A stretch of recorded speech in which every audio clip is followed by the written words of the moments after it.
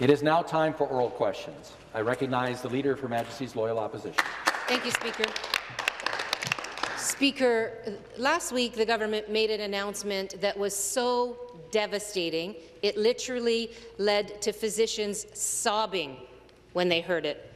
Doug Ford, of course, as we all now know, made decisions not based on public health. He made decisions not based on public health at all, but rather based on politics and polling. You know, his decisions based on these kinds of factors have really caused a ravaging of communities, a ravaging of families to COVID-19 in this province. So today he had a chance. Today he had a chance to do the right thing and actually implement the recommendations of the science table. Paid sick days for all workers, really, truly closing non-essential businesses and giving them the support they need as well as their workers need to get through these next several weeks. Making sure that every hotspot has the vaccines that they need, that the priority goes there to stop the spread of this deadly, deadly virus. He didn't do any of those things today when he made his press conference. None. How much longer are Ontarians going to have to wait for their Premier to do the right thing, base his decisions on public health and science, and save lives and stop the spread of this virus? Members, please take their seats. Government House Leader. Thank you very much, Mr. Speaker. Of course, that is exactly what we've been doing since the start of this pandemic, Mr. Speaker. As I mentioned the other day, Speaker, when we took office, we had a provincial lab system that could handle 5,000 tests a day. That is up to 75,000 tests because of the hard work of this government, Mr. Speaker. We had a long-term care system that was in peril. Mr. Speaker, we've made significant investments to increase that. We had a system that has the lowest, one of the lowest ICU capacities per capita in North America, Mr. Speaker. We moved very quickly to upgrade that capacity and to put resources in place for Health and Human Resources to cover those ICUs. We added critical care access to the system, Mr. Speaker. We're bringing vaccines into hotspots. We're bringing vaccines into essential services, Mr. Speaker. We have vaccinated over 4 million people in the province of Ontario, despite the fact that we have been having unreliable vaccine delivery from the federal government, Mr. Speaker. There is a lot of work that has been done. There is more to do, Mr. Speaker, and we will get the job done on behalf of the people of the province of Ontario. Supplementary question. Speaker, they haven't gotten the job done yet. There are 806 people with COVID-19 in our ICUs today. 806. It's a dire situation in this province. The only people that don't seem to get that is this government. Surgeries are now being cancelled, and you know, in response to what both the Minister of Health and the Solicitor General had to say yesterday, Shady Asmala, head of the general surgery at Sunnybrook Hospital, said this. This is around the triage, which they claim isn't happening, but the doctors are saying this. There is triage. We are long past the point of standard of care. Dr. Nir Lipsman is from Sunnybrook, a neurosurgeon at that Health Sciences Centre, said this, and I quote, "Man in his 20s with life-threatening brain hemorrhage, the most urgent of urgent cases, can't take to OR. They're full of patients waiting for ICU beds. Meanwhile, pressure grows, life slipping away. The crisis is getting worse day by day. When will the people of Ontario have a government that takes it seriously and acts on the recommendations of the science table?" Mr. Hell. Speaker, we do take this situation very seriously, have since the beginning of this pandemic, and have taken steps to build our hospital capacity. Since day one, since this started, we've built over 3,100 new beds in this province since the pandemic began, 6 community hospital size. We've also increased our intensive care capacity by 14%. We've initiated programs so that we can use the entire capacity of our health system by being able to do the patient transfers, which are happening on a daily basis, by redeploying staff to make sure that as we create more spaces, we have the staff to activate them and to work in them. We've also created 2 new field hospitals at Sunnybrook. We're also building one in Hamilton. We are creating the capacity that we need so that people in Ontario, if they need to be in an intensive care bed, there will be one there for them. And the final supplementary. Speaker, while this government is lost in a quagmire of internal politics and worried about polling, people are dying and hospitals are in an absolute scramble. Nearly a week has gone by since the government first learned of the science table recommendations. Right? Over a week, actually, since they learned of it. It's been a week since the failure of an announcement that they made on Friday, and it's been about 3 months since the science table has been warning this government about what would happen in the third wave if they didn't bring the right policies to bear. And of course, we all saw that they didn't, and so here we are. And yet the government still refuses to act on the recommendations of the science table while people lose their lives. While entire communities are aflame with COVID-19, how much longer, Speaker, before the government starts doing what they should be doing? Bring in paid sick days, close down those non-essential businesses and give them the support they need. Make sure that we're addressing the fire, the COVID fire in the hotspots. How much longer? Minister of Health. Thank you, Speaker. Well, since the beginning of this pandemic, we have relied on the advice and recommendations given to us by Dr. Williams, our Chief Medical Officer of Health, and others, by other medical experts, by other tables, including the Science Advisory Table. They have provided the critical data and modelling that has allowed us to be able to make the decisions that we have made up until now. They advised us to put the emergency brake on, which we did do, and then recommended the stay-at-home order, which we did do. They also recommended that we reduce mobility, which we did do. We have taken their advice. They advised us we needed to increase hospital capacity, which we did do. We have followed the advice of the medical experts since the beginning, and we will continue to do that until we get everyone in Ontario vaccinated who wants to receive a vaccination. That is what we will continue to do. Our medical experts are the ones that are providing us with that advice and counsel and have since the beginning. Thank you. The next question, once again, the Leader of the Opposition. Speaker, my next question is to the Deputy Premier. You know, this morning the Premier said the decisions aren't easy, but there are the right decisions that need to be made, and this government has not made them. You know, there's no doubt, as was mentioned by the government House Leader, that the hospital system was in disarray. Years of cuts and frozen budgets. Cutbacks by this government to public health before the pandemic hit. A failure to listen to the public health advice warnings about COVID-19, especially the huge failure in February, when they were warned what needed to happen to avoid exactly where we are now. They were warned by the science table. Now, people are dying in our emergency rooms, and an ICU doctor in Barrie literally just told his vice president, this situation is catastrophic. This is catastrophic. That's what the doctors on the front lines are saying. How can this government justify where we are? We didn't get here overnight for sure, but how can they justify not taking the actions that they should have been taking all along? Minister of Health. Necessary actions have been taken all along since the beginning of this pandemic to grow our hospital capacity. We also set up the framework which we were following. We also set up the emergency brake for the entire province, followed by the emergency stay-at-home order and the other emergency orders that we had to bring forward. It was recommended that we stop with our surgeries and procedures for a period of time, not because we wanted to, but because we knew we had to create the space in our hospitals to be able to care for COVID patients as well as other patients that come in during an emergency.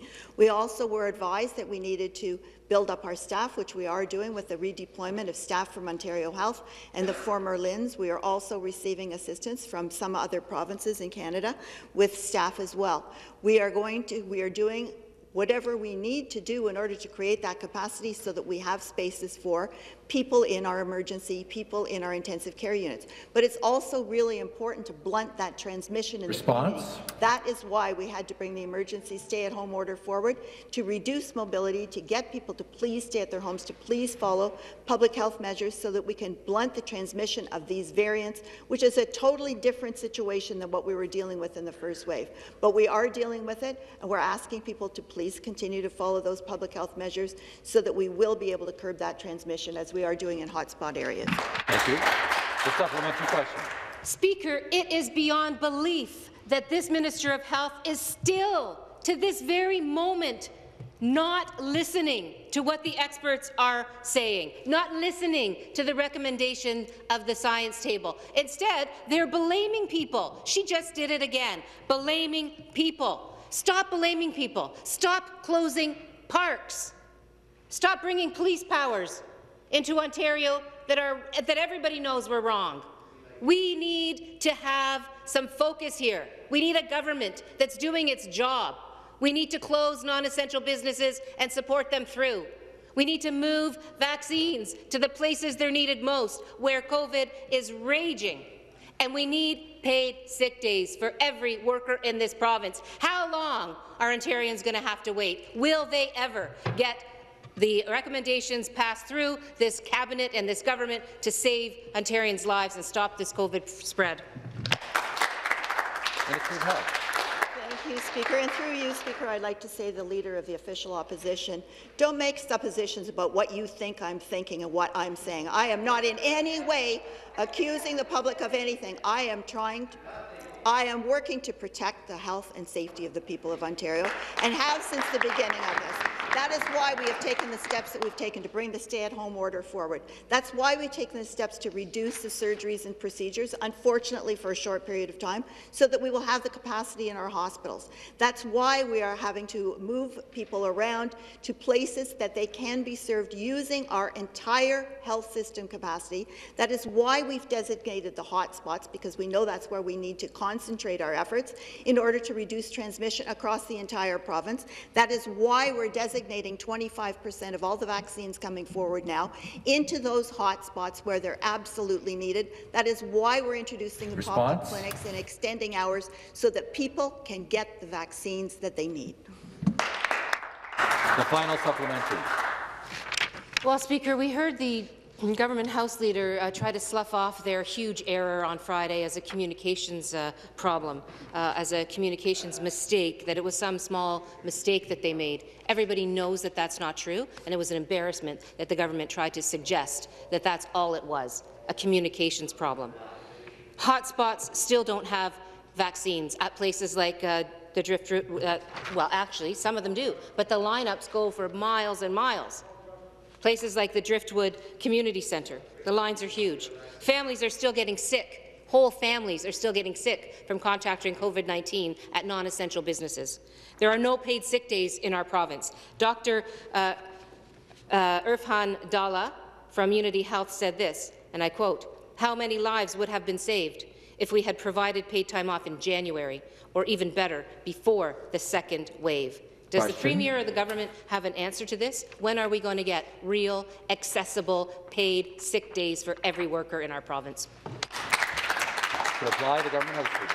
Thank you very much, Mr. Speaker. And of course, we are moving very quickly to ensure that essential workers have access to a paid sick day regime. Look, as we said, we were very disappointed on Monday that the federal government did not honour the commitment that we thought we had in place to supplement paid sick day, to fill in some of those gaps that had become very clear as a third wave started hitting across every province in the country, and some of the things that we saw of course, in Europe and Germany, France, and a number of other jurisdictions that had been in a third wave before us. So we are working very diligently to ensure that a very comprehensive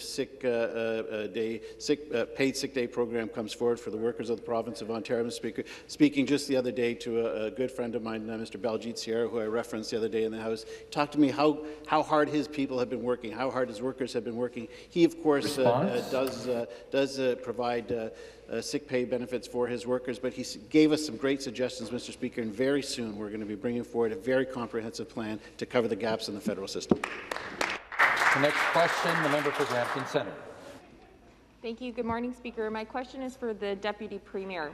Yesterday, Peel's Chief Medical Officer revealed that Brampton's positivity rate has reached a staggering 22.4%. That means that 1 in every 5 COVID tests is coming back positive, Speaker.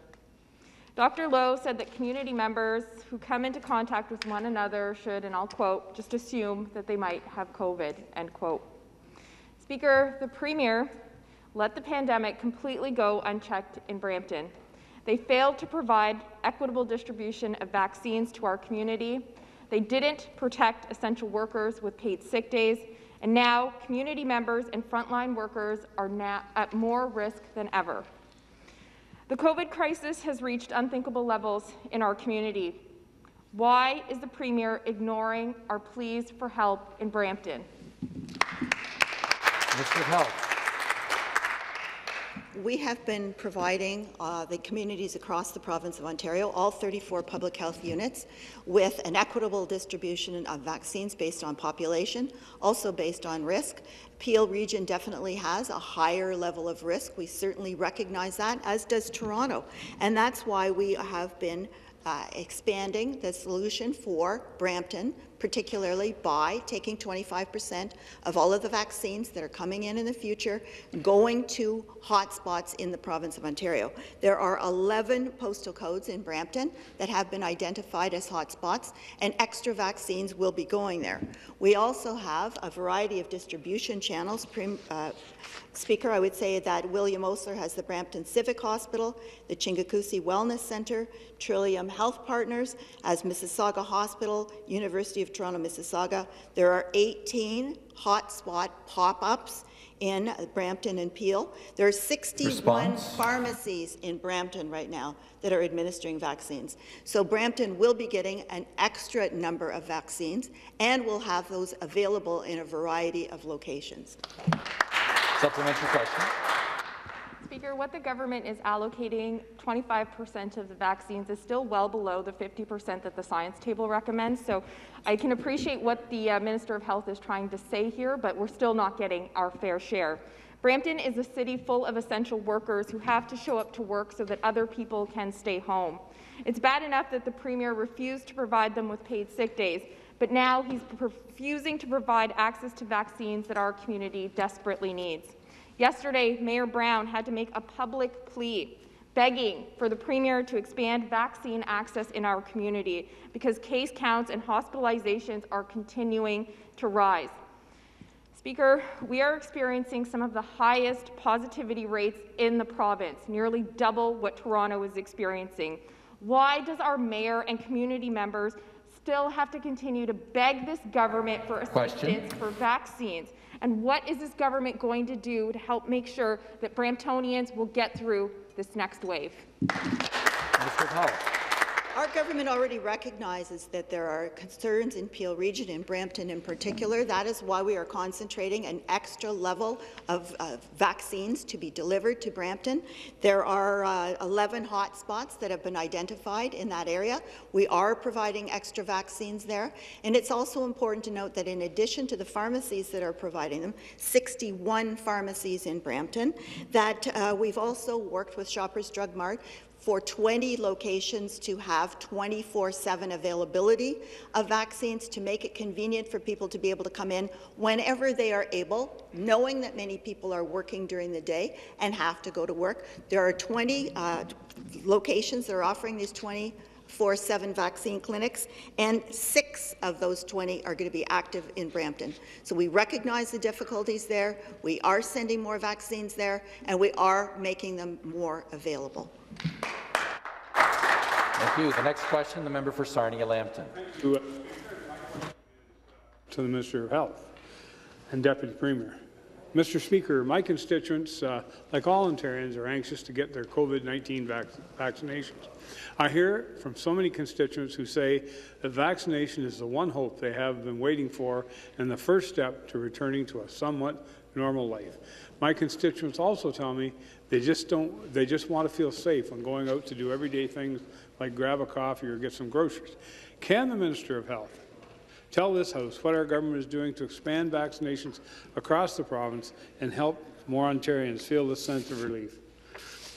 The Minister of Health.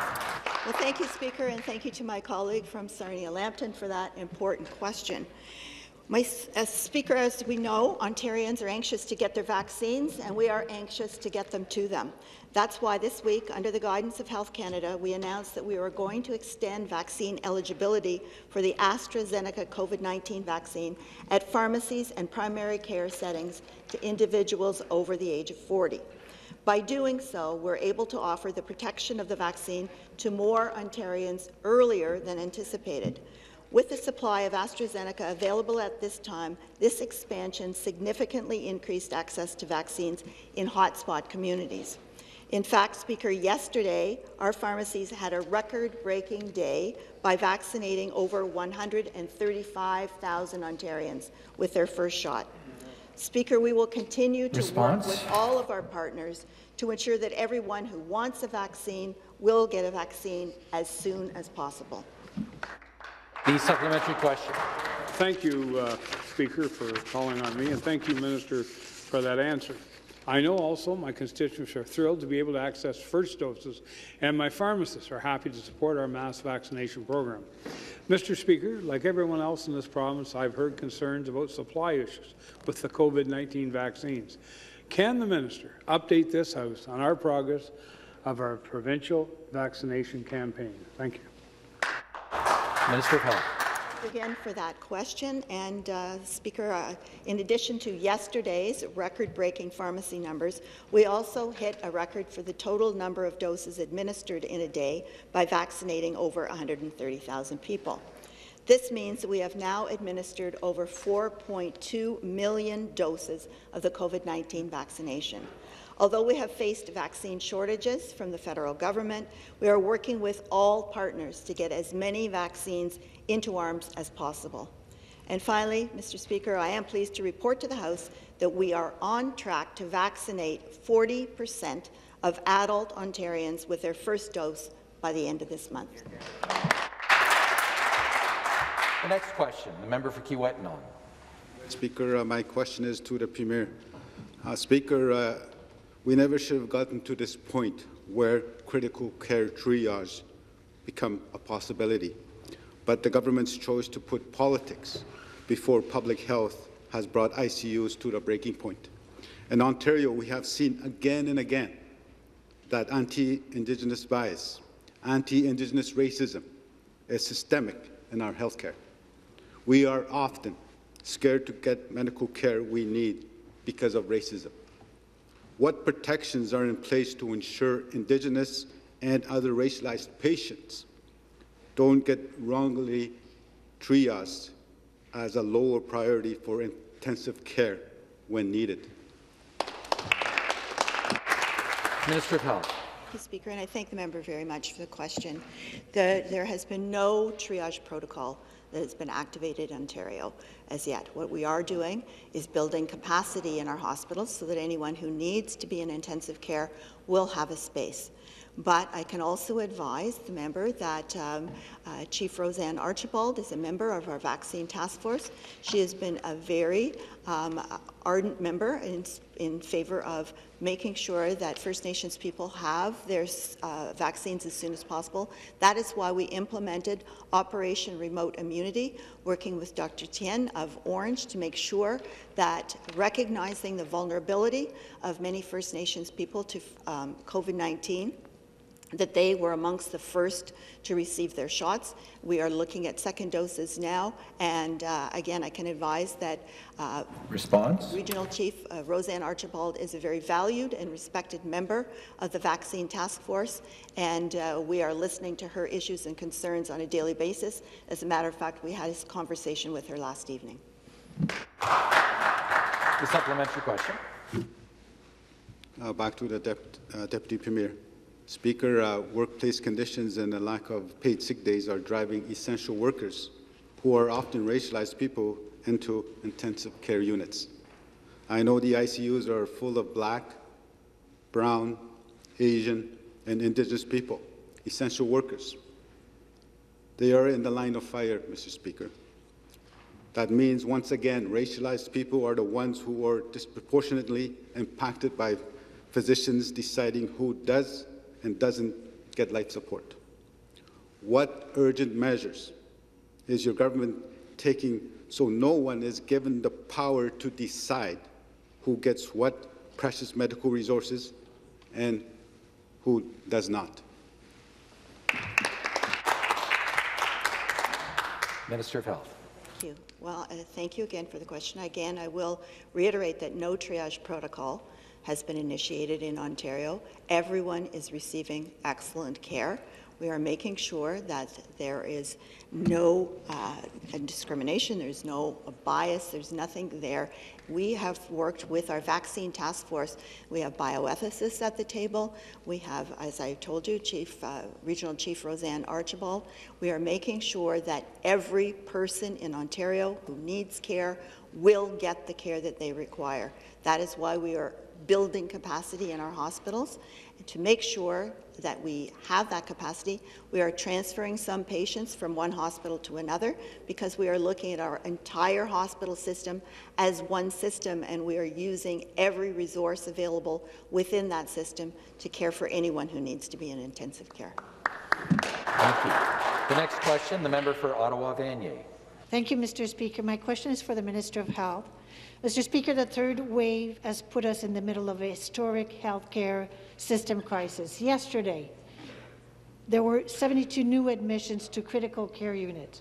This week, we've learned that the government has ignored countless recommendations from the COVID-19 science table. The government failed to properly implement the 6 recommendations that experts believe will help us through this. And they further announced new restrictions that the science table has explicitly said won't work. The government also ignored the advisory group's recommendation regarding the allotment of vaccines to hotspot regions. So my question is, if the government is not following science, can the minister explain to Ontarians what process it follows in making decisions about their safety? Minister of Health. Thank you, and I thank the member for the question. We have been following the recommendations of our medical advisors since the beginning of this pandemic. Dr. Williams, the health prevention table group, as well as the science advisory table. We have taken their advice in terms of the recommendations to bring in the emergency brake, to bring in the stay-at-home order, to increase capacity in our hospitals. We also received some modelling from them with respect to what would be the difference if we increased vaccine allocation into the hotspot communities. We looked at several different scenarios. We have decided to increase to 25% of all of the vaccines that are coming in as we receive increasing supply very shortly to go into those hotspot areas, because we have been advised by the medical experts that if we do that, we will be able to reduce transmission more quickly. That will benefit all of the people across Ontario. It will also reduce hospitalizations, intensive care admissions, and prevent more deaths. The supplementary question. Thank you, and again to the Minister of Health. I've said many times that the government is consistently failing to consult key players that could help in making effective and informed decisions. This week, Ottawa Public Health wrote a letter to the government to make specific requests about COVID-19 restrictions and enforcement. The Board of Health of the City of Ottawa Health Unit approved a motion requesting time-sensitive actions in order to curb COVID-19 rates and transmission and lessen the burden on our healthcare sector. These specific requests are made with good intention to help the government make better decisions. So will the minister commit to take these immediate and decisive actions to protect the health of Ontario residents as well as our healthcare sector's capacity to continue providing care to those who need it? Minister of Health.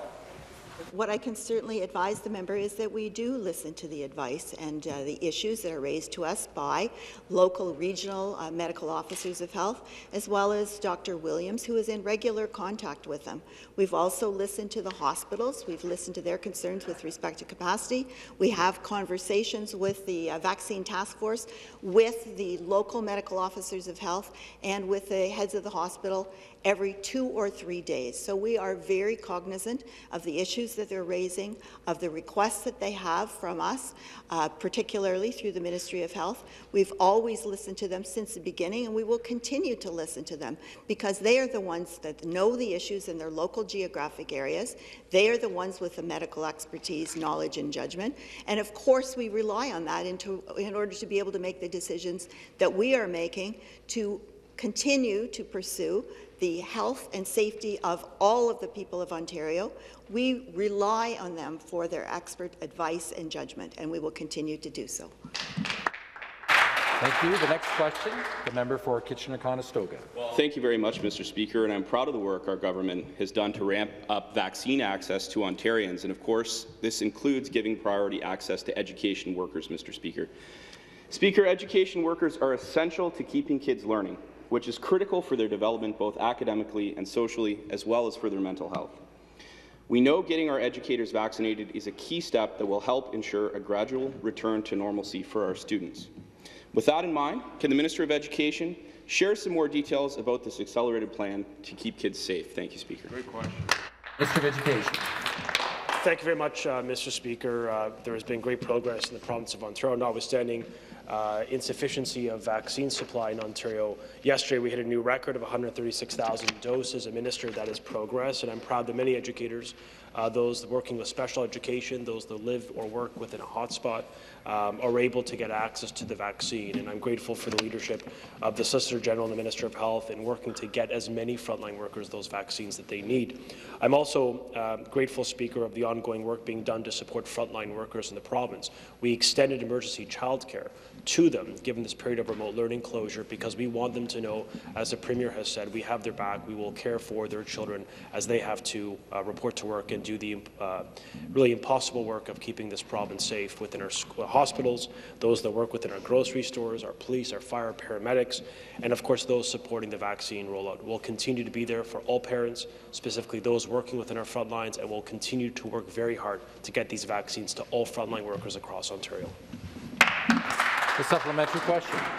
Thank you, Speaker. And through you, prioritizing education workers for vaccine is an incredibly important step that we need to take to ensure that they are, of course, safe and protected. We also know how important it is to be there for Ontario families, Mr. Speaker. While shifting to remote learning was necessary, given the spike in community cases, it nonetheless poses a challenge for mums and dads, including my own family, Mr. Speaker. We all know the importance of safe and accessible childcare, and most importantly, for our brave and frontline workers who depend on it so they can continue to perform their critical work, Speaker. I'm proud that our government is once again providing emergency childcare for these workers. Still, it can be a struggle for parents to keep up with the cost of living while trying to support their children's education amid the stress of this pandemic. Can the Minister of Education please share with this legislature what efforts are being taken to support parents at this time? Thank you, Speaker. Of Education.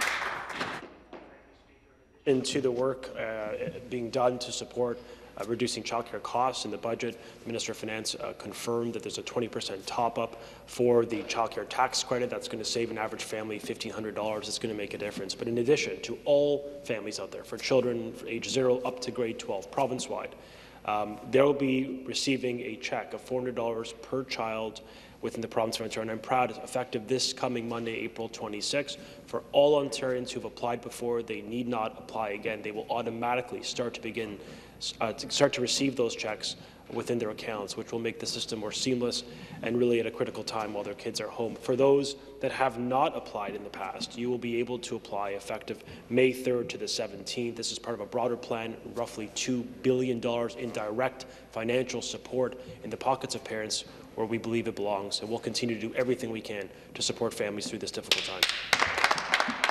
Thank you. The next question, the member for Davenport. Thank you, Mr. Speaker. This morning's CBC report is reporting that the Attorney General warned the Premier that his plan to expand police powers was unconstitutional, but the rest of the Cabinet decided to ignore him. Yesterday, the Solicitor General refused to answer this exact question from reporters. My question through you, Mr. Speaker, to the Solicitor General, did you know this was unconstitutional? Yes or no? To reply, the Solicitor General. Thank you very much. You know, when we introduced the regulatory piece on Friday, we didn't actually accurately capture our intention, and that was the importance for all Ontarians to respect the stay-at-home order and stop the spread of COVID-19. Although the vast majorities of Ontarians have respected the public health measures put in place, individuals continue to put others at risk by gathering with those outside their household, which is why we rescoped the regulation 8/21 to make sure that the focus was ensuring police had the enforcement tools necessary, and by law enforcement officers, to enforce the order so that people stop gathering outside and in large gatherings, which is, as we all know, the cause of the variants of concern spreading so quickly through our communities. Thank you. Supplementary question. Here's the thing. Here's the thing. Not only did the Solicitor General and the Premier ignore warnings from the government's top lawyers and from their own fellow cabinet ministers around the table, we also learned that the people responsible for this half-baked, unconstitutional and outright ridiculous plan to make things worse for Ontarians were party insider turned lobbyist Corey Tenaike and the Premier's personal pollster, Nick Kouvalis. Surprise, surprise, Speaker. The same two concocted that harebrained scheme to tape off parks and picnic tables and turn playtime into criminal activity. So my question, Mr. Speaker, again through you to the Solicitor General, why, when thousands of Ontarians are barely hanging on in ICUs across this province and more are getting sick every day, are you taking advice from the Premier's buddies instead of doctors, nurses, and health experts? I remind the members to make their comments through the chair. The Solicitor General to reply. Well, the science table and medical experts have told us that actually limiting movement does improve our outcomes in terms of tamping down and ensuring that the variants of concerns do not continue to transfer and transmit the COVID variants of concern. It's pretty clear in the last number of months that those variants of concern are far more deadly, are far more easily transmitted, and ultimately are leading to ICU bed capacities. Our priority has always been to address and discourage gatherings and crowds that violate that stay-at-home order. And we have to do these things in order to protect people. You know, I'm frankly shocked that the members opposite don't understand how critically important it is for people to follow the rules so that we can protect each other and our neighbours. Okay, member for Davenport, come to order. The member for Hamilton West Stony Creek, come to order. The Minister of Natural Resources, come to order. The member for Don Valley East, come to order. The member for York Centre, come to order. The next question, the member for Don Valley East. Thank you, Mr. Speaker. My question is to the Premier. Paid sick leave is one of the most urgent concerns right now, and this morning we learned from a CBC story that after hours of debate in Cabinet last year, the government determined no additional restrictions were required. And then hours later, all of a sudden, the government changed its mind and brought through a rushed, ill-conceived measures because pollsters told them the decision wouldn't fly. Mr. Speaker, it's because of accounts like this that no one has faith in this government anymore. Now the Premier comes out just an hour ago and says that he's working on a plan. Mr. Speaker, where is this plan? Will this plan include paid sick days, and will this plan be ready on time? So my question back to the Premier is, does this government need to conduct another poll to tell it how to build a program for paid sick days here in Ontario to protect the lives of Ontarians? To reply for the Government House Leader. Thank you very much, Mr. Speaker. Of course, as I've said on a number of occasions, we were, of course, expecting the improvements to the federal program on Monday's budget. That didn't materialize as we were promised, Mr. Speaker. So we are moving very quickly to ensure that there is a program in place for hardworking essential workers across this province who have really played a heroic role in making sure that this province continues to not only keep the economy going, Mr. Speaker, but to help us get past this pandemic once and for all. So, of course, as the Premier has said on a number of occasions, as all of this caucus has been working, we're going to have the back of essential workers in this province of Ontario like we have right from the beginning, Mr. Speaker. Supplementary question. Thank you very much, Mr. Speaker. It really shouldn't take polling a week of public anger, sadness, to get the Premier and this government to take ownership. There's no excuse for months of inaction by this government. It should have been yesterday. It should have been a year ago. In fact, this very afternoon, Mr. Speaker, I have a bill coming before the legislature, Bill 247, that is asking for 10 paid sick days, so this government can make a decision. So, Speaker, through you to the minister, since they haven't put anything on the table at this point, will they commit to the legislation that's being tabled today, or being brought forward today, to provide 10 paid sick days to all Ontarians? Government House Leader. Mr. Speaker, as you would know, of course, the member opposite has chose to leave his seat and abandon the people of his riding so that he could seek office somewhere else, which means that, of course, that even if his bill was passed, Mr. Speaker, that even if his bill was passed, it would die in the legislature because he is not here to support that that bill, Mr. Speaker. So, of course, we will not. Member for Don Valley East will take his seat. Government House Leader will conclude his response. So even if the bill was to pass, Mr. Speaker, of course, it would not have life after the member left the chamber, Mr. Speaker. So what we will do instead is bring forward a very comprehensive program. For Don Valley East will come to order. The next question, the member for Sarnia-Lambton. Thank you, Speaker, and to you and through you to the Government House Leader. My constituents. Government House Leader, are hearing about shortages in Ontario's vaccine supply, and they're very worried. They're seeing great progress all across this province, but they want to see a ramp up, not a ramp back down. Can the government tell this House what they're doing to ensure our vaccine rollout continues to be the most successful in Canada? Government House Leader. Thank you very much, Mr. Speaker, and I appreciate the member for Sarnia-Lambton for that question. He's a tireless worker on behalf of his constituents, Mr. Speaker, as you know. Mr. Speaker, we continue to ramp up capacity and expand our vaccine rollout to additional age groups and locations. Our greatest challenge remains, of course, stable and reliable supply of vaccines from the federal government. For example, Mr. Speaker, our next shipment of nearly 500,000 doses of Moderna was due to be received on April 19th. And has now been delayed until the week of May 3rd. The shipment a further shipment of 200. The shipment, is going to be reduced to 235,000 doses, not the 500,000 that we were expecting. An additional shipment of AstraZeneca vaccine has also not coming, Mr. Speaker. We were expecting it in mid-April. It has now been delayed until May, Mr. Speaker. This coming at the same time that we are expanding the rollout into pharmacies across the province, expanding them to well over 1,400, Mr. Speaker. So the delay in vaccine shipments from the federal government will obviously cause a delay in getting these vaccines into people's arms, Mr. Speaker. We need the government to be more. The supplementary question.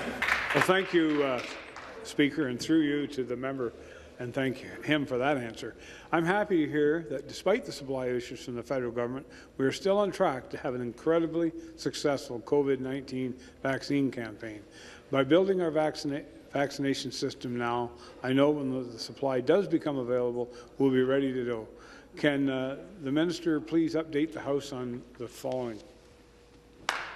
Mr. Speaker, despite the challenge that we've been having with vaccine supply and the promises that have not materialized from the federal government, and I will say not always their fault, Mr. Speaker, but the challenges that we have when the federal government is unable to supply us with the vaccines promised, as you can see, it'll have an impact in our delivery to our pharmacy partners and to our other partners across the province in the 34 public health units, Mr. Speaker. But despite that, we've had over 4.2 million doses administered into the arms of the people of the province of Ontario. Yesterday, over 130,000 vaccinations were concluded in the province of Ontario, working with our public health partners across this province, Mr. Speaker. I'm told that fully 80% or 94% of long-term care residents have been vaccinated, Mr. Speaker. 90% of people over the age 80, Mr. Speaker. I can't tell you how happy my father-in-law was. I didn't know he was doing it, but he went out and got his own vaccine appointment, 92 years old, Mr. Speaker. The Stouffville Vaccine Clinic, the drive-through being done by local physicians is at capacity, Mr. Speaker. We just need to ensure that we keep getting those vaccines. Progress is being made. I'm proud of what the people of the province of Ontario are doing, and we're here to support them. The next question, the member for Algoma, Manitoulin. Thank you, Speaker. My question is to the Premier. Insurance premiums are killing businesses left and right in Ontario.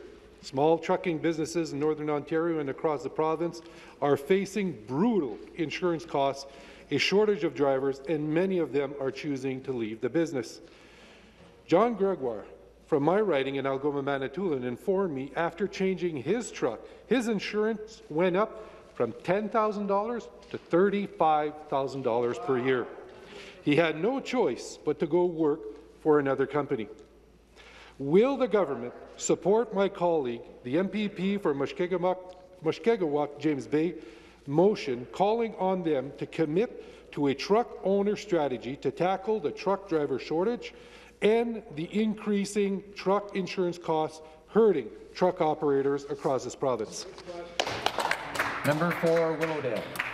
Thank you very much, Mr. Speaker, and I appreciate the question from the member opposite. It's certainly been a very difficult time, and market conditions that exist for commercial insurance have provided challenges for businesses throughout Ontario throughout the pandemic. And so we are pleased that the Insurance Bureau of Canada and its members have launched a new business insurance action team to help find viable insurance solutions for small businesses and in Ontario's many sectors, including our trucking sector. And I appreciate that there are unique challenges in different parts of this province, and I'm willing to work with the member opposite to help Don find a solution, and he knows that in that spirit of cooperation we have collaborated in the past, and so if he wants to present the details of that particular case, I am happy to listen to that. Thank you.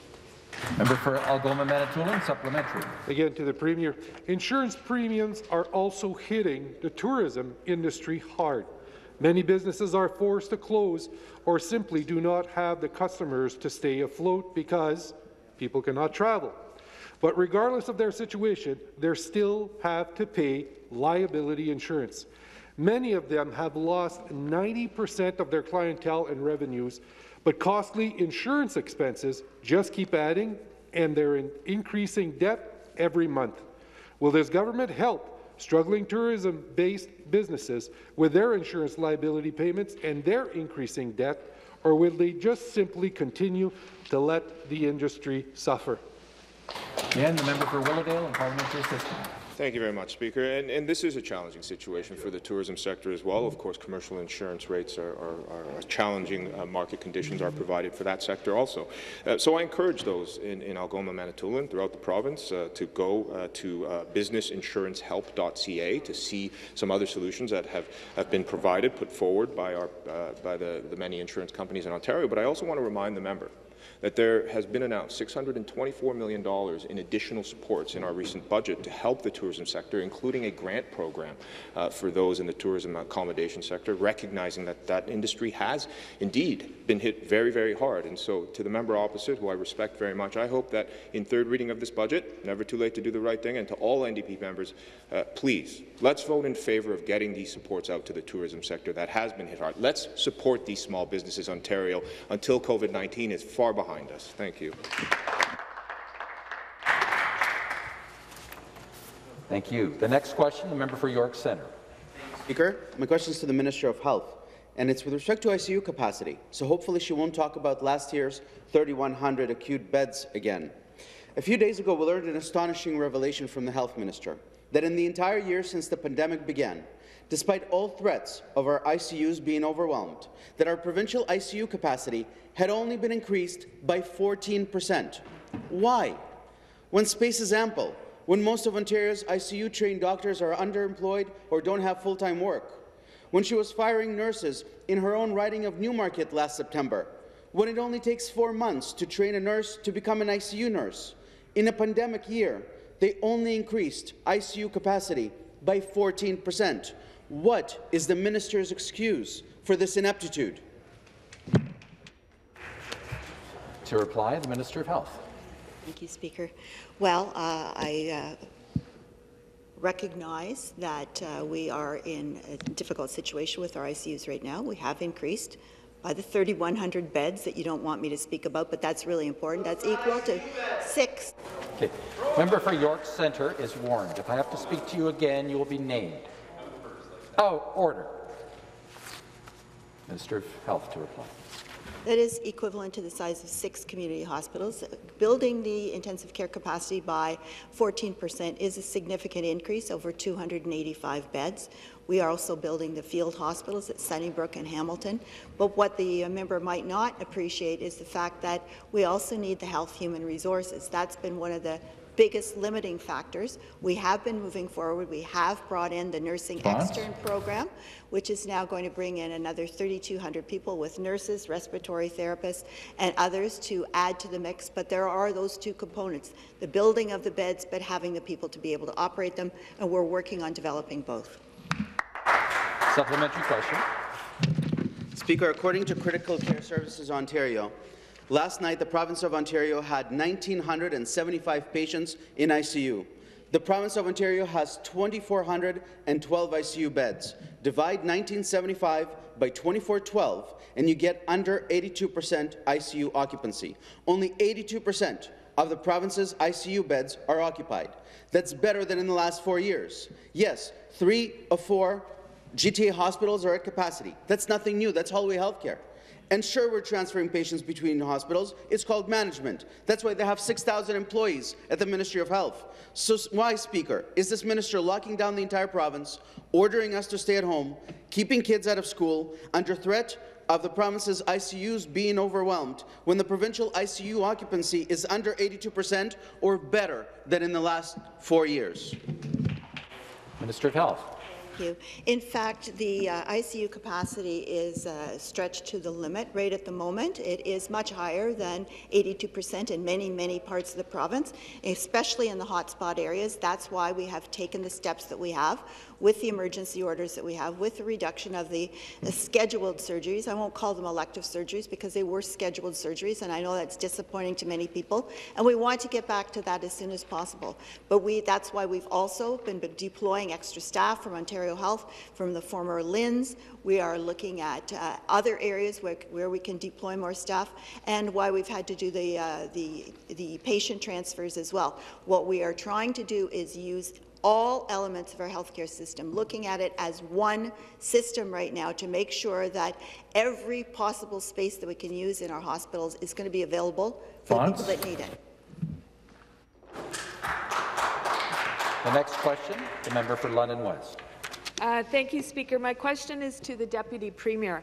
Speaker, 5 months ago, I tabled my bill to bring paid sick days to Ontario workers. On March 1st, with the disastrous third wave modelling projections already known, this government voted against it. They said Ontario couldn't afford it, that paid sick days weren't necessary, that it would be a duplication, that it was double dipping. Speaker, we are in some of the darkest, deadliest days of the pandemic, and things keep getting worse for essential workers. Speaker, why did this government stubbornly refuse for months to introduce paid sick days? Why did it ignore urgent pleas from municipalities, healthcare professionals, business and labour advocates, and, as we found out this morning, 83% of Ontarians who all understand that provincial paid sick days are the right thing for Ontario workers? Question. Government House Leader. Thank you very much, Mr. Speaker. Again, as I've said on numerous occasions, of course, we are bringing forward a very comprehensive plan following the disappointment of Monday's federal budget, which did not enact some of the things that we were expecting with respect to improvements to the federal paid sick program, Mr. Speaker. Of course, this was the initial program, which was a program negotiated by a number of the premiers, which provided pay for many workers. Speaker, needs to be improved, and that's what we are doing. But at the same token, I would ask the member opposite if she could help us. The sick pay benefit that was negotiated in the first place, of course, was contingent on the support of the federal NDP, Mr. Speaker. They thought it was a great program that was put in place, and that's why they supported the federal government. We have been working with the federal government to improve that program. They didn't come through on Monday, Mr. Speaker. That's fine. Premier and this government will move quickly to ensure that those holes that we've identified for a number of months are filled, Mr. Speaker, and that our essential workers are protected like we have been doing since the beginning. A supplementary question. Speaker, last summer the Premier did all he could to derail the very federal program that his government later defended as all that workers needed. He said bluntly, and I quote, I don't support it. We have legislation that protects jobs, that people, if they don't feel safe, they don't have to go to work.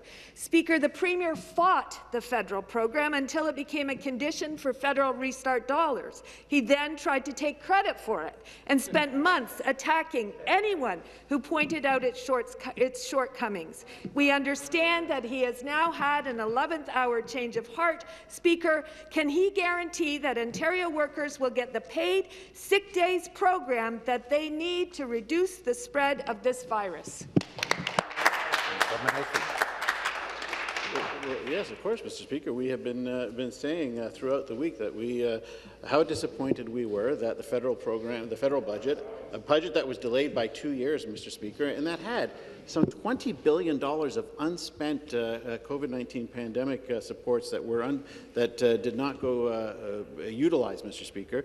We said we were disappointed. We thought there were going to be improvements in that budget. That's why I'm so surprised to see that the federal NDP are going to continue to support that budget, Mr. Speaker, but but because of the failure of the federal government to improve it, Mr. Speaker, we are going to move quickly to ensure that our essential workers, whether they're in Brampton, Markham, and across this province, who have worked so hard to keep our economy going, to ensure that the people of the province of Ontario had all of the products that they needed, Mr. Speaker. We're going to work really quickly to ensure that they're protected, Mr. Speaker, despite the fact that the federal government didn't step out the way we thought that they would. The next question, the member for Guelph. Thank you, Speaker. My question is for the Deputy Premier. People are frustrated and angry because there seems to be a disconnect between the government's decisions and the science. This boiled over with the incomprehensible measures announced last Friday. Speaker, if we have any hope of getting ahead of this virus and saving people's lives, people need to be able to trust their government.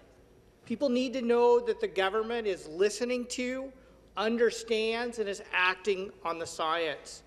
So, Speaker, I'm asking through you to the Deputy Premier, will you commit today to publicly release all recommendations from the Science Advisory Table, not just modeling data, but recommendations, before the government announces any new or changes to public health measures? Minister of Health. Thank you, Speaker. And I thank the member for the question. What I can advise is this information is already available. We have regular modelling that is presented to us by the Science Advisory Table.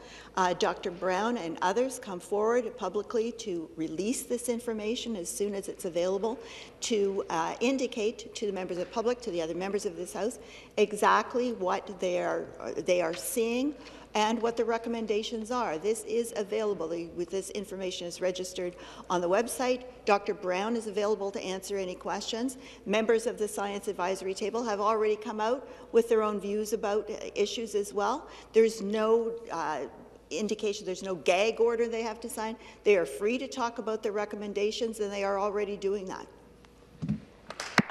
Supplementary. Speaker, I realize this is called question period and not answer period, but right now I think the people of Ontario need an answer. On February 11th, the chair of the Science Advisory Table said we were headed to a disaster if the government lifted restrictions. We're facing that disaster today. Last Friday, when we needed people to take public health measures seriously, people were just like dumbfounded by what was announced. And they were trying to say, like, is the government really following the Science Table's advice? And so that's why I'm asking, Speaker. I'm asking because we need everybody in this province right now at this critical moment to work together. And that requires trust and confidence. And so the people of Ontario need to know, through you, Speaker, to the Deputy Premier, will you release the modelling data we know is released, but will you please release the Science Table's recommendations so people know that they have confidence that the government is following those recommendations? Minister of Health. Thank you, Speaker. This information is already available. The Science Advisory Table, as you know, issued a document several days ago that contained their recommendations. I'm not sure what else the member would like to have released, but that is what was released. We have been following the recommendations. We have been told that we need to limit mobility because that is how this is being transmitted. We are doing that with our stay-at-home order and with the other orders that we've brought forward. We have been told that we need to build our hospital capacity. We are doing exactly that, including with our intensive care beds. We have been told that we need to use the system as a whole. We are doing that with the order of transferring patients from one location to the other and using the entire system as a whole. The Science Advisory Table is providing recommendations that we have been following. Do we follow every single thing that every single medical expert advises us to do? That is our responsibility as government to make some of those decisions. But we are following the advice that we are receiving for Dr. Williams, the Chief Medical Officer of Health, the Public Health Preventive Measures Table, the Science Advisory Table. Thank you. Thank you very much. The next question, the member for Davenport. Thank you, Mr. Speaker. This question is for the Deputy Premier. Speaker, the Canadian Pediatric Association has written to the Premier to raise real concerns about the devastating impact this pandemic is having on children and youth. Their letter echoes concerns that we have been raising on this side of the House since this pandemic began, and they're asking the questions that parents across this province have. Speaker, students province-wide are back at home in emergency remote learning this week after this government failed to make schools safe, after this Minister of Education sent a memo around 24 hours earlier saying, don't worry, everything's okay. They failed to deliver small class sizes. They failed to deliver comprehensive in-school testing. They dragged their feet on prioritizing teachers and education workers for vaccination. And their only plan to help our kids after nearly 2 years of disrupted learning is summer school. Summer school, Speaker. Instead of charting a path forward with a recovery that centres our children and youth, the Minister of Education is— Thank you. To reply, the member from Davenport will take her seat. To reply, the Minister of Education. Mr. Speaker, the pessimism of the member opposite is not going to get us through this pandemic. What we need is a united resolve to overcome the challenge. It's why the Premier announced a plan of $1.6 billion in schools, upgrading 96% of air ventilation systems within the province, 7,000 more teachers hired, hundreds of mental health support extended, the single largest investment in mental health, $52 million for children facing adversity as a consequence of being home. But what the member leaves out in her question is that if it was left up to the Democrats and Liberals, they would have kept schools closed in all of 2021. That just is the truth, exacerbating the mental health challenges. That is a fact. And the members on this side of the House and our Premier know that children are best to be in schools. We are working hard with the Chief Medical Officer of Health to do that. We're realizing that we've taken action province-wide to reduce transmission in the community to get our kids back. Thank you. Question period is concluded. This House stands in recess until 1 p.m.